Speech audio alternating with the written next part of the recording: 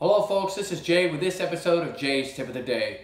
I've had a bunch of students come through my class lately, and it's all due to this shooting that happened in Clearwater, Florida 2 weeks ago, and it's a talk of the town.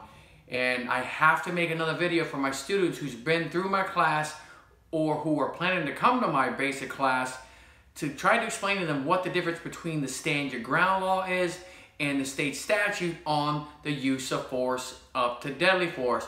They are two separate things. A lot of misconceptions out there that people think that the stand your ground law pretty much encompasses everything to include the use of deadly force. It does not. It's two separate things, folks. So I'm going to explain to you and dive in very deep so you can figure out what the difference between the two are and explain to you each one differently. Now I'm going to dive in deep into the stand your ground law. I'm going back in time, back to the colonial days, back to way back in sometime in the 1800s when they wrote something called the Castle Doctrine.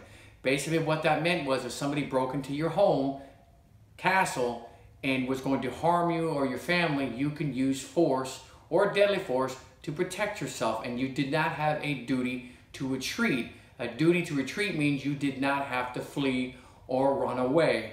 Now before 2005, there was the Castle Doctrine pretty much only encompasses inside your home. But once you stepped outside into a public area, if somebody tried to harm you, whether it be with a weapon or even a firearm, if you could flee or retreat, you had to. So after 2005, when Florida passed the Stand Your Ground law, which happens to be one of the first states to do this, the Castle Doctrine was now extended to all public places. So now you no longer had a duty to retreat in a public place, and if somebody tried to harm you with a weapon or physical violence, you can meet force with force and use force up to deadly force to protect you if you were in fear of serious bodily harm or imminent death. So that's what that means, folks. The Stand Your Ground law is completely separate and different from the state statute that cover the use of force up to deadly force. Now I'm going to talk to you about the state statute that covers the use of force or deadly force. Remember, it's a different statute. It's not the same thing as the Stand Your Ground law. Now, this statute for deadly force is pretty clear. What it states is you can use force up to deadly force if you are in serious or grave bodily harm and or imminent death. Also, you can use deadly force if there is a forcible felony in your presence. So you can use force up to deadly force to actually stop a forcible felony. Now that could be a rape or a kidnapping, an armed robbery, an active shooter. Those things are just a few examples of an actual forcible felony that you can use force up to deadly force to stop it. Now, just because the state statute says you can use force up to deadly force to stop a forcible felony doesn't mean you have to. It just states that you can legally do it, but sometimes you got to think outside the box whether or not you getting involved in an armed robbery is the smart thing to do. And the state statute for deadly force is completely different from stand your ground, but just remember, if you're going to use force up to deadly force, you have to be in imminent, serious, grave bodily harm or in fear of imminent death. That is the state statute, and you have to abide by that here in the state of Florida. So I'm going to recap.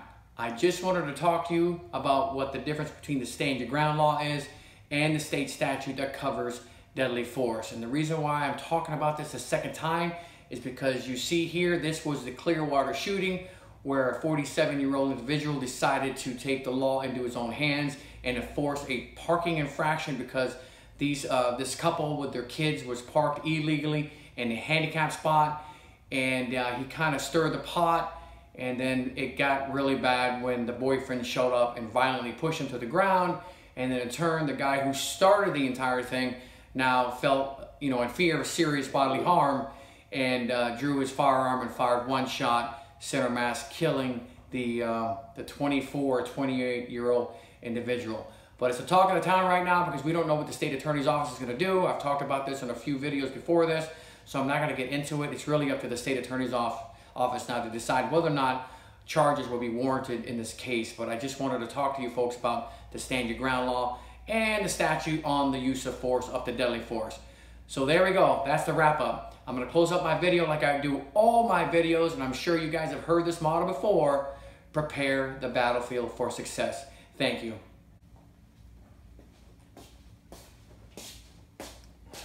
You know what?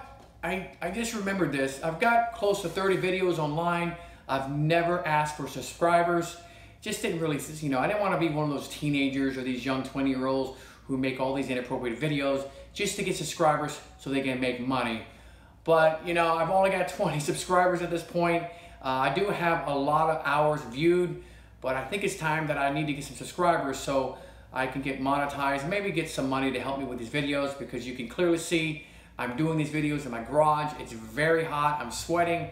I work a full-time job, and I do this firearm things on the side, pretty much on my days off. So if you can, just subscribe. It'd be great. I really do appreciate it. And come back for any more videos here on my YouTube channel.